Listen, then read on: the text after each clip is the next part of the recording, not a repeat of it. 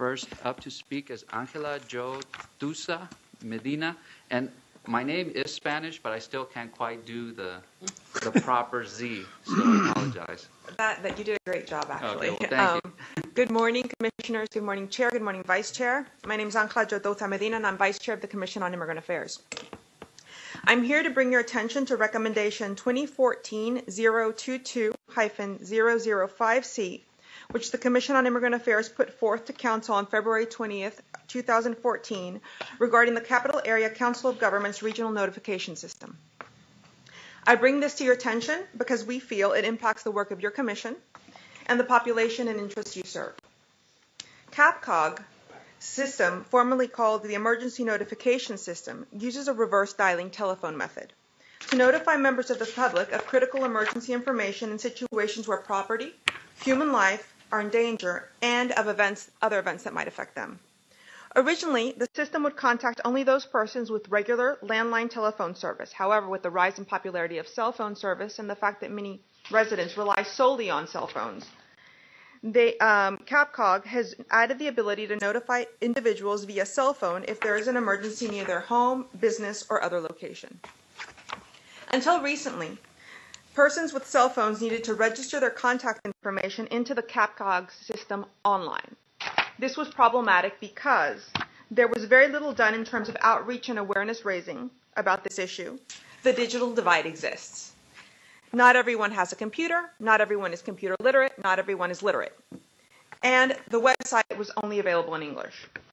Since the Commission on Immigrant Affairs put forth its recommendation, CAPCOG has also included a toll-free number through which one can register. The number is 1-866-484-3264. Nevertheless, key pieces of our recommendation still stand. These being that the on-phone registration system for the regional notification system be available in several commonly spoken non-English languages, thus making it more accessible to foreign-born and or non-English, non-Spanish speaking residents. That the website be translated into Spanish and other additional languages, including but not limited to Vietnamese, Chinese, French, and Korean, and that the City of Austin conduct a public information campaign and community workshops in multiple languages besides English and Spanish to raise awareness regarding the need and how to register. We urge you to take action on this item, barring any questions. Thank you. I had a question. Do you know the percentage of population for the different representations, Vietnamese, Chinese, French, and Korean?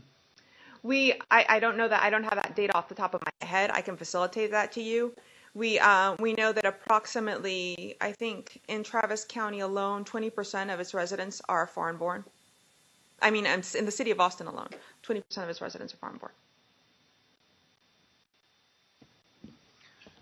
I would hope that you would also advocate for American Sign Language. I have worked with Austin Travis County Emergency Management, and we've been also testing out the ability to do ASL interpreter videos that are linked from the text messages that come out. So as you go around advocating for different languages, please add ASL to your list because it is a language. Absolutely.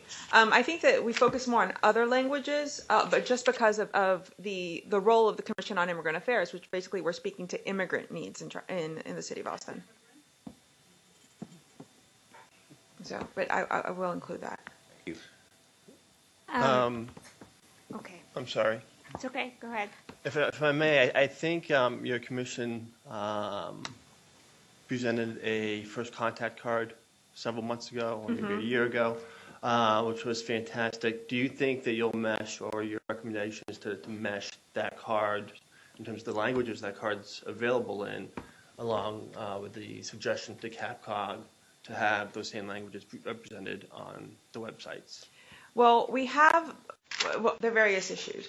We have looked at getting the cards done in other languages and also making some amendments to them. But and actually, taking your point, I think that it would be a great idea if we could include the contact information for this regional notification system on the emergency cards, so people also know that that's something that they need to do.